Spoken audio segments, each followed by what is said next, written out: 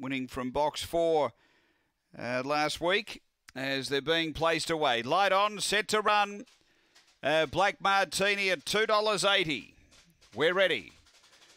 Racing, great line away, speed out deep. Black Martini's trying to push over it, got over to lead. She's driven, followed it over to second, a length and a half away, 3 away, Magical Doll. Then Green Destiny, Firecracker Miss and Reconstruct out the back. They race to the turn and she's driven, diving up underneath Black Martini to draw away. Then Magical Doll, but it's another one for Tim Richards. She's driven, went on to win it by 2.5, Black Martini. Magical Doll third. Then came Green Destiny. They were followed by Firecracker Miss and Reconstruct back at the tail. 23.15.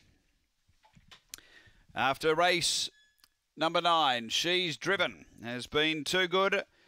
Followed the early speed over with Black Martini and then was able to dive to the fence and really pushed on late.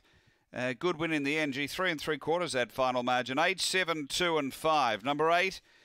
She's Driven for Tim Richards, 7 second, which is Black Martini, Pete Smith, and 3rd to 2, Magical Doll for Kim Johnston. 8, 7, 2, 5 after race 9 here at Gawler Greyhounds.